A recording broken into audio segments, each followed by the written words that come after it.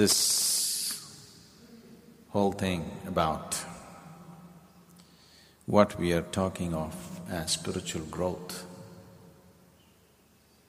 is not something that you have to do. It is something that will happen by itself, if only you allow the necessary atmosphere, if only you don't keep hampering it in a million different ways. Why would I hamper my own growth?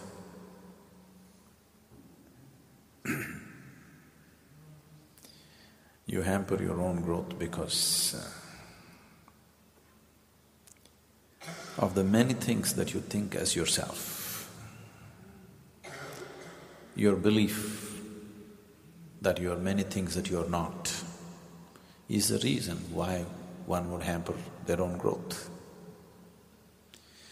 When you believe yourself to be something other than who you really are, then whatever you try to do, you will only try to protect those things which you think you are. In this simple process of self-preservation, constant destruction of the possibility of the seed of the divine to flower is restricted in a million different ways. This huge power, this huge urge within every being, within every creature on the planet for self-preservation, there is nothing wrong with it. It is very essential.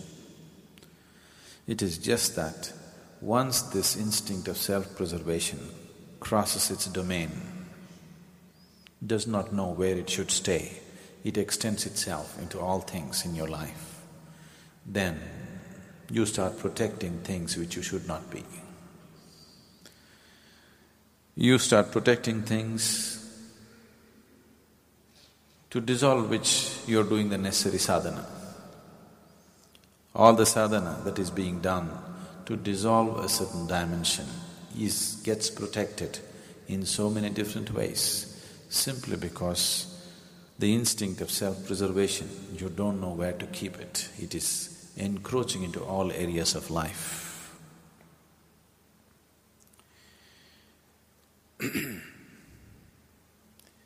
In this context,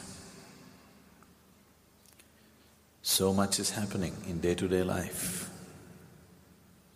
In every transaction that you make with people around you, just see how you try to protect things which should actually be given up. If one is really interested in growth, all those things that we should become free of, we try to protect them because we're so identified with it. Because somewhere you believe you're that. Once you get identified with your limitations, protecting them becomes a natural process. All the limitations that we have, whatever kind they are, if only we are simply conscious that these things should go, then you don't have to do much about them going, they'll go anyway. But once you make an effort to protect those things, then they cannot go. Now, your whole system, what you call as life, is trying to protect it. All your energies are directed towards protecting it. So whatever limitations one has, whatever restricts us, whatever limits us, whatever makes us small,